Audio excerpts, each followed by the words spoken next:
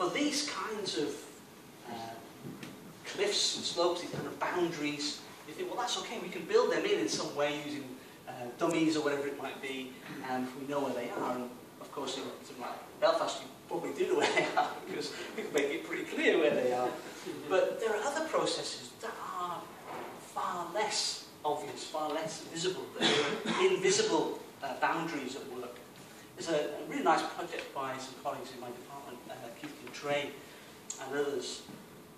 They're talking to residents, particularly of the deprived areas in Glasgow and other cities, and particularly gang members and young people, and asking them to describe their neighbourhood, the boundaries of their neighbourhood, and asking them to draw a map of that territory. And what became apparent from that piece of work is how clear and how distinct those boundaries were in the minds of those people. That there will be a particular road that if you cross over, you're in a different territory and your life's at risk because you're not from that neighbourhood. But as somebody uninitiated, if someone like me walking around that area, you would have no idea where that boundary lay. So in social network space, there are very clear cliffs and boundaries, but we can't see them easily as social researchers unless you were willing to spend months working on the ground at a very micro area, which I guess most of us as quants people don't particularly want to do. But it raises, I think, a really profound question, because these unseen social processes could potentially feed through into cliffs and slopes in economic variables, economic forces. As a very crude illustration, this is a constant quality house price map for Glasgow, a small part of Glasgow. And it is supposedly controlling for variation in house type. And so what it's trying to isolate is the value that people place for different points in space. And what really stands out for me in this is these precipitous slopes between certain neighbourhoods. I honestly did not know where those neighbourhoods, where these lie. I haven't rigged this in any way. I've just used a very flexible functional form to plot it. So I think it's at least kind of prima facie evidence that there may be some stuff that we're missing if we're assuming a nice, simple, symmetrical distance decay. To give you an illustration of how you might apply this in practice, suppose you're interested, as I have been in the past, in trying to model the impact on house prices of flood risk or of a particular flood.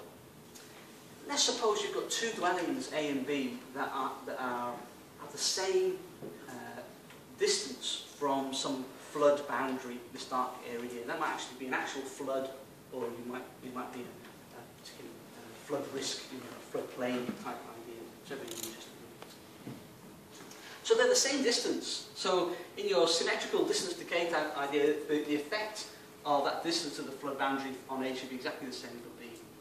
However, if A is in a different neighbourhood or different housing submarket to B, then because that flood occurs in this submarket, it may have a much smaller effect on A. Why is that? Because people who are in this submarket here perceive that flood to be in a different place, in a different neighbourhood. It doesn't affect us, it affects people who live in this area.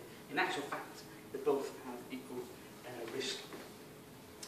So those are how information is distributed within the economy, between households, etc., is partly about these social networks.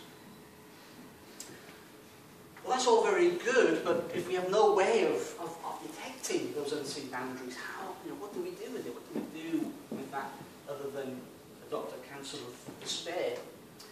Well, one idea we've been playing with is this idea of using the concept of substitutability. The degree to which two dwellings are perceived to be substitutable, and using cross-price elasticities to try and estimate that.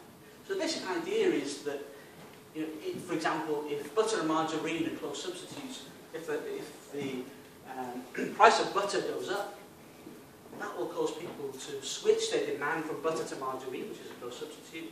That increasing demand for margarine will cause the price of margarine to go up. And so if two goods are close substitutes, then you'd expect their prices to move together. And that basic idea from which we then measure cross-price elasticity between lots of pairs of dwellings. So if you've got 10,000 dwellings, you go on to estimate 100 million cross-price elasticities. Once you've done that, you then try and group dwellings together that have a high cross-price elasticity. The idea being that if you have two dwellings that are high substitutes, it's not just the similarity of their characteristics, physical characteristics that make them close substitutes. To some extent, it may be the racial, social makeup of those areas that drive it as well. So that's what we've done. This map here just shows clustering into a number of groups of properties that have high substitutability. The market perceives them to be very similar types of dwellings. But if that's true, you could use that to define these borders, these unseen borders. So I think asymmetry is important in terms of trying to capture these spatial effects.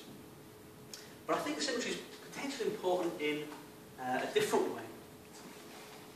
When my kind of fatherly advice to my son is, when given the choice, always choose fat chips rather than long, thin chips. And that's because fat chips have a smaller surface area than long, thin chips for a given volume of potato, and so they absorb less fat and are healthier. Shape matters in the world of chips, and I'm proposing, or we're proposing, that shape might also matter in the world of neighbourhoods and in the measurement of segregation. Why is that? Well, an early, not long-lived strand in the urban economics literature talked about this minimum border length hypothesis.